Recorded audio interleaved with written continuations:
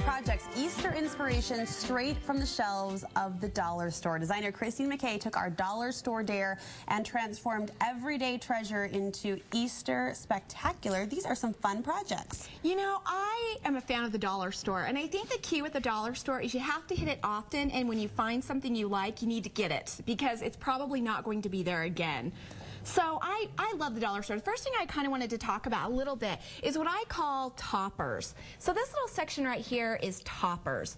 And what I mean by that is they're great little pieces that you can add to just so many different crafts. I was going to say, what would you do with these? Yeah, what do you top that with? I know. Here's the thing. Here's the thing. You really have to think outside the box. Really? I know. Isn't it hideous? And like I've always, the more hideous sometimes the better, because usually, sometimes you can even get half off at the dollar store.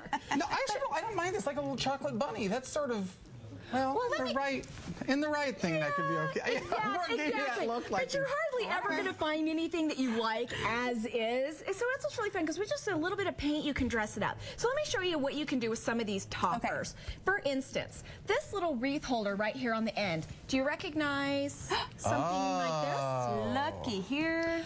All I did was I painted it, and if you've tipped that upside down, Brooke, there's already a little hole in the bottom, so it was perfect. All I did was stick a dowel in the bottom and attach it to a little a circle base. Painted it, attached the hook, and there you go. I mean, if you've seen these in boutiques, they're about $40 a piece. I made this 50 bucks for about $3. Wow. And you would never know. $3? I made that for $3. And it's almost like it was meant to go right in that dowel, like you said. Exactly. The dowel fit in there perfectly with a little bit of hot glue. It secured it. So I'm guessing you painted a little white and then just put a little dark paint and mushed in the cracks and stuff? Probably my best tip for antiquing is there's a Ralph Lauren glaze, and get it tinted smoke. And then you can, and I use that technique a lot on these projects today, because it really gives it a nice antique boutique look. Sometimes exactly. You can go over the top with the mushing. Another example is this little bunny. He was so sad. He was so hideous. I think he had like flowers all over him, and it was green. Just painted it white, and I affixed it to a candlestick. And this is a good example of when I found these at the dollar store. This was months ago. I bought like 10 of them because it was such a great shape. This is another great shape, but when I went back there to find some more, they were gone. So if you like it, buy it. But that's a great tip. Look for toppers. Look for toppers. So all I did was I just took the basic candlestick, the basic dollar bunny. So this right here, even with the fringe, was probably about $3 for this little bunny pedestal. It's cute. So totally fun. That chocolate bunny down there could use some love. I like the chocolate bunny better than the white bunny. Maybe because it reminds me of the chocolate. I like to eat it, but okay. So we can make it work. What else you got, One of the last toppers that I did is this right here. I haven't adhered it down yet. But same thing, I just took a tacky little bunny, painted it, and then when I get home, I'm going to glue it into the bottom of the bowl to make it a nice little candy dish. So look for toppers or things that you can add to other projects. Okay. Okay, probably one of my favorite projects that I did was these little eggs right here. These are cool. The jute covered or the bead covered balls are really popular in home decor. So I decided that I was going to do it with just some cheap, tacky little, plastic eggs from the dollar store. Okay. And all I did was I just wrapped it with a little bit of hemp.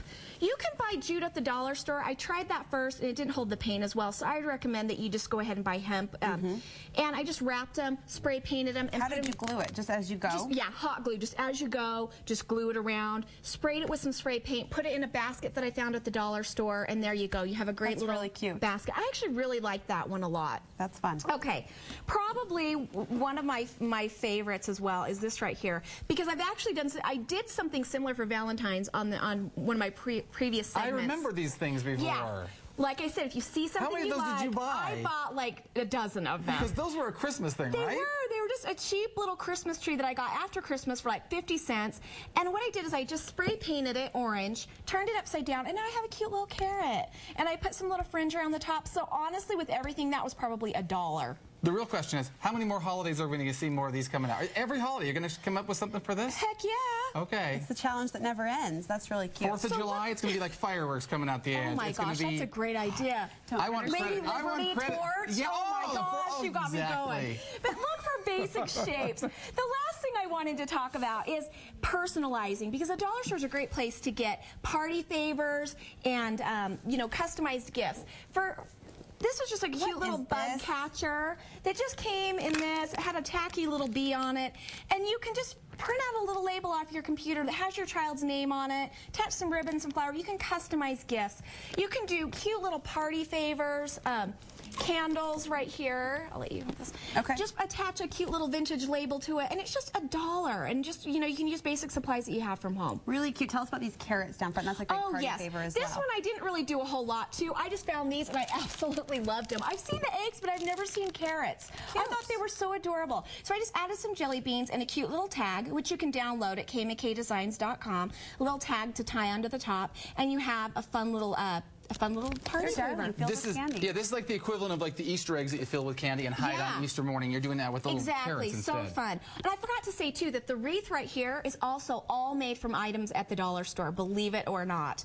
This right here is normally $5 at the craft store. I got it at the dollar store for $1. And I just spray painted some plastic eggs, added some moss to it and a ribbon, and there you go. You have a cute little wreath. Darling is right. Some fun trees as well that you've, I'm sure, some trees, just the same thing, just, you know, 99 cents. All I did was spray painted it, added some eggs.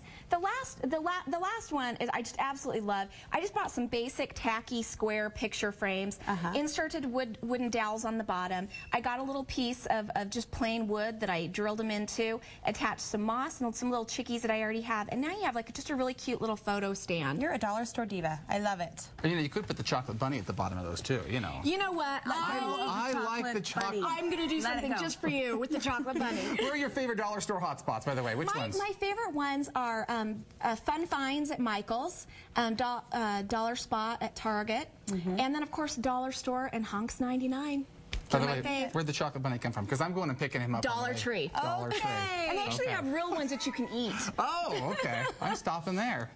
Any more questions? That's all. I've got all my chocolate bunny questions out of the way. Bring it up one more time. All right. You can get tutorials and downloads for these projects, free downloads on Christine's website, kmkdesigns.com. We'll link you there from our website as well. Thanks, Christine. You're welcome.